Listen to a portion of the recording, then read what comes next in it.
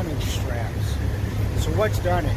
Well, dunnage is 4x4s or any kind of wood, as you can see.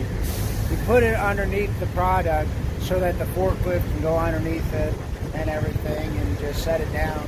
And so it has multiple points of contact over here on the trailer, because the trailer is actually rolled a little bit, and if you didn't have that, it'd just be touching the middle and kind of teeter.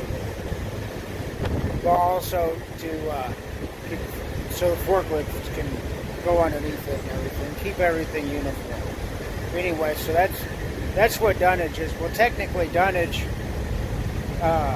strictly speaking, is anything that holds the load in place. So if you're pulling a dry van and they nail together some structure to hold whatever you're hauling in place or support it, like a shelf or something, technically that's dunnage too.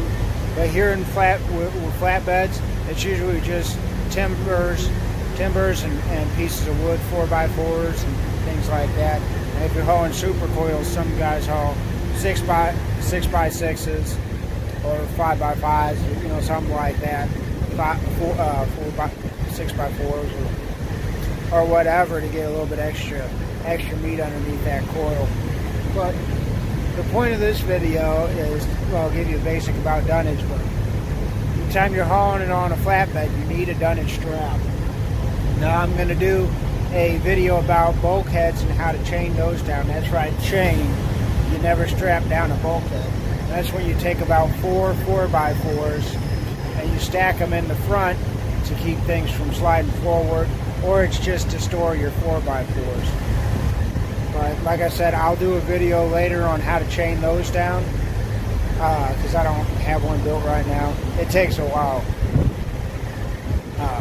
But it's the dunnage straps. Okay. Now this one I kind of cheated, because I usually just have a 1-inch ratchet strap, but the ratchet broke, and so I had to think quickly. Well, I just had this 1-inch piece of strap here, end to end, you know, with no hook on it or anything. So what I did was I wrapped it around the dunnage here and put it underneath here, you know, to pull this up. And then I put it in a winch and I tightened up that winch. So basically this is just pulling this down to keep it from sliding forward. But you definitely need some kind of dunnage strap. Some kind of actual strap holding down your dunnage. And not just bungees, and you can use bungees on one end or whatever to keep it, you know, this end from moving.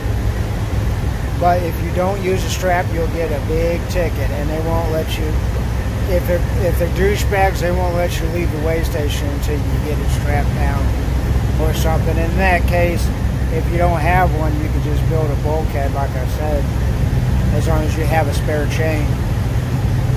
And more on bulkheads in a later video. This is Matt with Tips for Truckers.